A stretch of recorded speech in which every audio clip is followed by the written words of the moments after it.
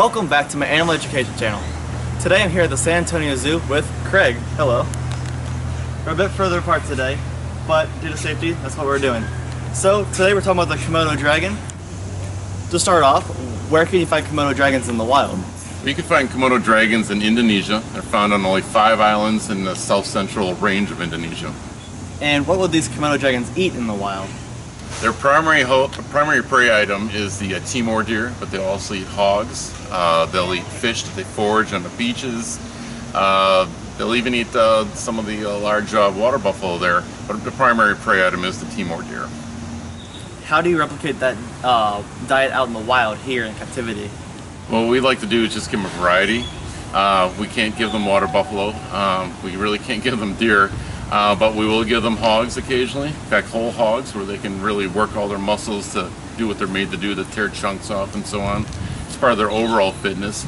But we also give them a variety of other items such as rabbits, guinea pigs, chunks of beef, even little treats like hard-boiled eggs, which is one of our dragon's favorite little treats.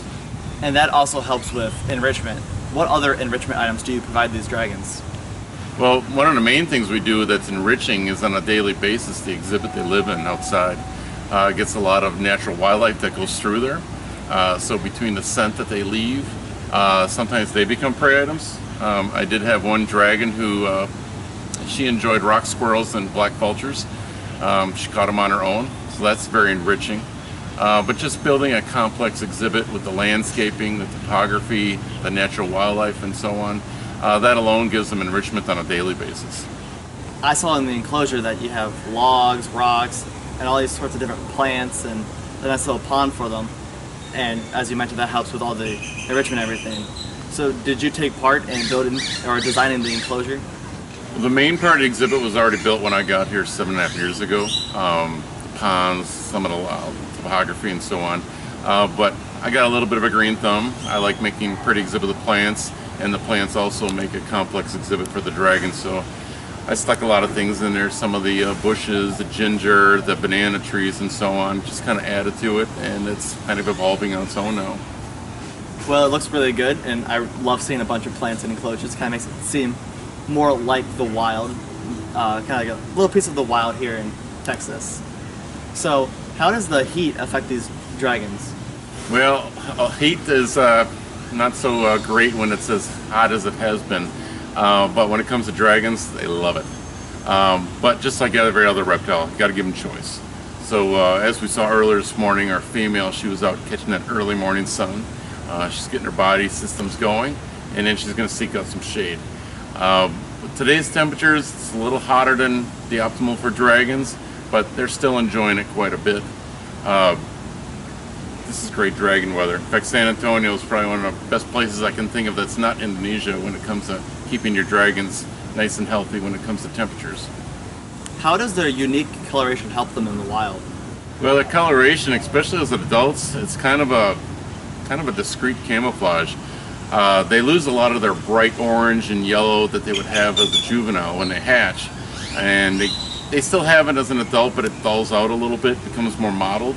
And this is actually great camouflage, because the best thing that they use that for as an adult is going into the forest where there's a lot of shade, a lot of cover, and they lay down and lay still, and they look like a log. And that's when their prey item comes by, and they think it's just a log, they explode out, grab their prey item, and dinner's served. Are there any natural predators for these dragons out in the wild? Natural predators for dragons, it depends on how old they are, or more importantly how big they are. When dragons hatch out, they hatch out of a nest that's in the ground, and the first thing they do is they look to go up. They want to go up and get into the canopy of the trees because they're dinner for a lot of things, including other dragons. Now as they grow and get bigger, along with confidence comes size, and they start to come down from those trees.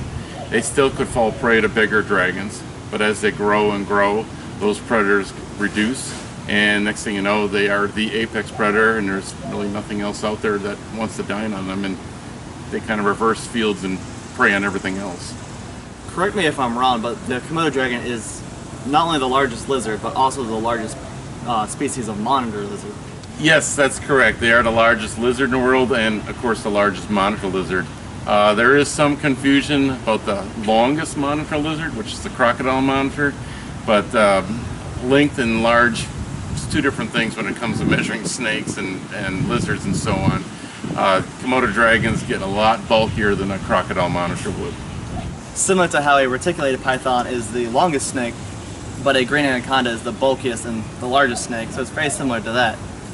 I've seen online where Komodo dragons swim between island to island. Is that really a common occurrence, or is that just kind of like a rare thing? Not sure how common it would be. It's something that they're very adept at doing. I just don't think it's, pardon the pun, it's been monitored enough to know how frequently they do it, but they are very capable of doing that. How old are the Komodo dragons here at the zoo? Well, we have 3 adults and 3 juveniles right now here at the zoo. The juveniles, they hatched here on Halloween of 2018, so they're about a year and a half old. We have a guest here from the Houston Zoo for SSP recommended breeding. It's Boga, and if I remember correctly, he is, well, I want to say he's 16.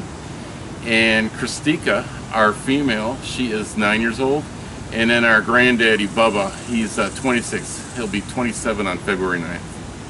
How old do these Komodo dragons typically live? Well, longevity of dragons in captivity, last I saw was 28 and 29. I forget what it was, male or female, but it's the upper 20s. Now in the wild, that's actually quite the debate going on right now. A lot of research with mark and recapture and morphology and so on. They're still looking at the data, but there is some speculation from the researchers down there that male dragons could live into their 50s. That's still yet to be proven out though. If it does be proven to be true, that's a really old lizard. Are Komodo dragons endangered in the wild? Well, actually, according to IUCN and Red List, they're only considered threatened. However, being found on five volcanic islands, their usable habitat is the flatter areas, but there's also a lot of topography there. When you think about things such as rising oceans and whatnot, their habitat's imperiled, and I think they could quickly raise their ranking and severity really quickly. Are there any organizations currently working to help the Komodo dragons? There's actually one group that is working with Komodo dragons in the wild. They're the only ones under permit. It's the KSP, Komodo Survival Program, and they are actually sponsored a lot by the AZA Species Survival Program for Komodo dragons. One that San Antonio Zoo is actually very actively working with. But they've been doing work there, I forget how many years. It's been over 10 years at least. I know I was lucky enough to go there in 2015 and work with them, and it's quite a treat. They're doing great work for dragons, getting some great data. And my final question is, what is your favorite thing about Komodo dragons? I think my favorite thing about Komodo dragons, the quick and easy answers are so cool. But I got to sound more professional here. To me, they're like working with living dinosaurs. And growing up in Wisconsin, we didn't have a lot of reptiles running around, but I had books on dinosaurs. And the next thing I know is there's a living dinosaur called the Komodo dragon. And so despite being able to work with them on a daily basis, I still feel real excited at the fact that I'm just basically taking care of a dinosaur, which comes back to it being really cool. I don't think I could have thought of a better reason.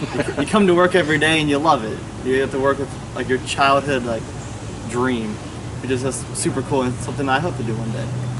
But thank you so much, Craig, for telling me about the Komodo dragon. And thank you guys so much for watching this week's video. Don't forget to leave a big thumbs up down below. Subscribe to my channel. And as always, I'll see you next week.